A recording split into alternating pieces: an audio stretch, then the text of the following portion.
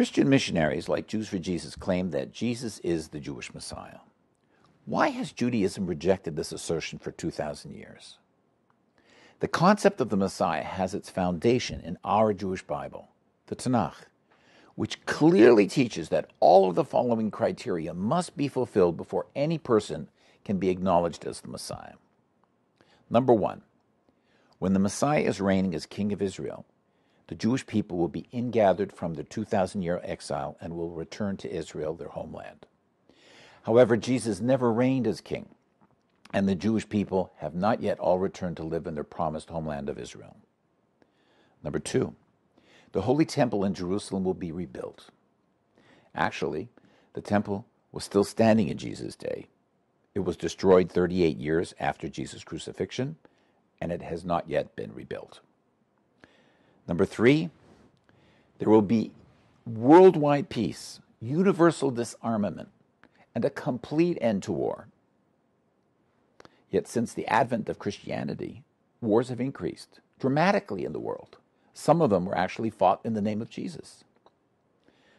Number four, the Messiah will reign as king at a time when all the Jewish people will embrace the Torah and observe God's commandments. Sadly, today all Jews are not yet following all the commandments of the Torah. Number five, the Messiah will rule at a time when all the people of the world will come to acknowledge and serve the one true God of Abraham, Isaac, and Jacob. This as well has not yet taken place, and we await its fulfillment. And number six, the Messiah must be a member of the tribe of Judah and a direct descendant of King David and King Solomon. Genealogy in the Bible is only passed down from father to son. There is no evidence that Jesus really had this pedigree. And the Christian Bible actually claims that he did not have a birth father from the tribe of Judah descending from David and Solomon. All of these criteria for the Messiah are found in numerous places in the Jewish Bible. One foundational example is in the book of Ezekiel, chapter 37, verses 24 through 28. And my servant David will be king over them, and they will all have one shepherd, and they will walk in my ordinances and keep my statutes and observe them, and they shall live on the land that I gave to Jacob my servant, in which your fathers have lived. And they shall live there, they and their children and their children's children, forever. And my servant David will be their prince forever. Moreover, I will make a covenant of peace with them. It will be an everlasting covenant, which I will give them. And I will multiply them, and set my sanctuary in their midst forever. And my tabernacle shall be with them, and I will be their God, and they will be my people.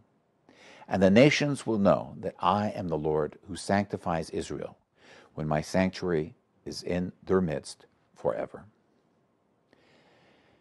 Anyone can claim to be the Messiah, or a group of people can claim that someone is the Messiah. However, if that person fails to fulfill all the criteria found in the Jewish Bible, he cannot be the Messiah. According to the Christian scriptures, Jesus seems to have understood this. As he was being crucified by the Romans, he cried out, my God, why have you forsaken me?"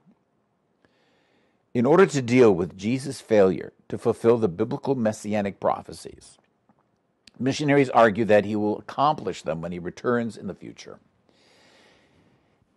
It is important to understand that this doctrine of a second coming is an admission that Jesus did not fulfill the messianic criteria.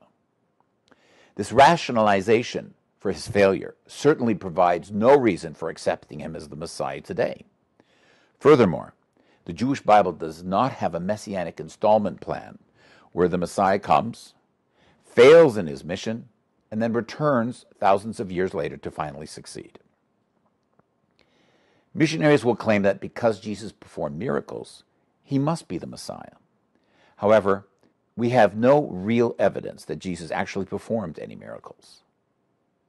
More significantly, even if Jesus did perform miracles, they would not prove he was the Messiah.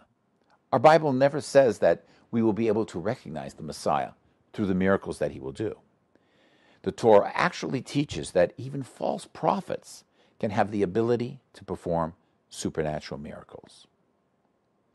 As Jews, we prefer to wait for the real thing, according to God's promises and guidelines. The Jewish Bible provides a clear and consistent description of what the world would look like when the Messiah comes. And this clearly has not yet transpired. So, we still await the coming of the real Messiah. May he and a true utopian world come soon. To learn more about the Jewish Messiah, visit our website at www.jewsforjudaism.ca or our YouTube channel, Jews for Judaism Canada. Thank you very much. Shalom, and God bless.